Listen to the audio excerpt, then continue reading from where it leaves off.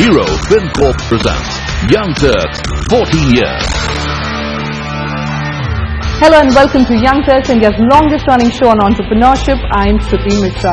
We are at the 20th Wharton India Economic Forum 2016 with the aim to promote entrepreneurship. The forum has been running a startup competition for the last 2 years that features India-focused startups. And we at Young Turks are proud to partner with them third time in a row.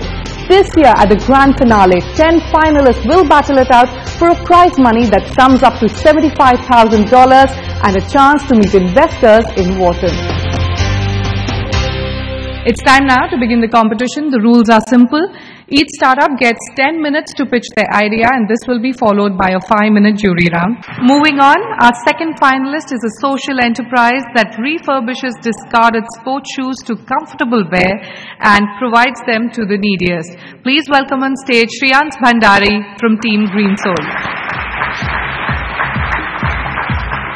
We did a life cycle assessment and found that shoes are made of non-biodegradable materials like PET, EVA, foam. An average pair upon incineration generates 30 lbs of emissions. And for those who don't have footwear, it's more than a simple inconvenience or lack of comfort. As per the WHO report in 2013, 1.5 billion people are currently infected by diseases like hookworm, elephantiasis, tugniasis, and are dying each year. So at Greensole, we refurbish these discarded shoes and make them comfortable footwear.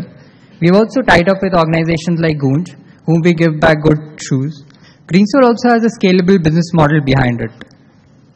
Corporate CSR. So we charge $3 per pair that we refurbish and donate. And corporates, as part of their CSR, tie up with us. We have been getting very good traction so far with this.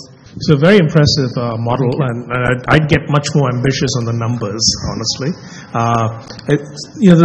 The collection points, the reverse logistics, the remanufacturing, refurbishing, and then the forward logistics back to the consumer, the eventual consumer, that's going to be a lot of your cost, right?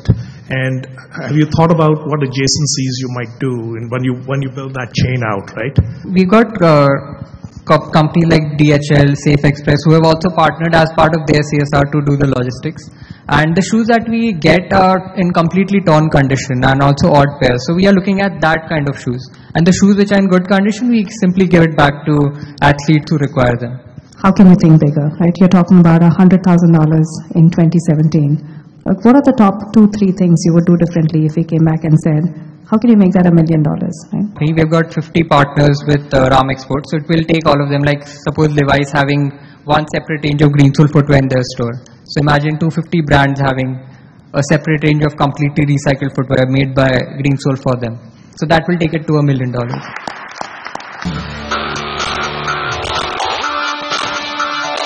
Hero FinCorp presents Young Turks 14 Years.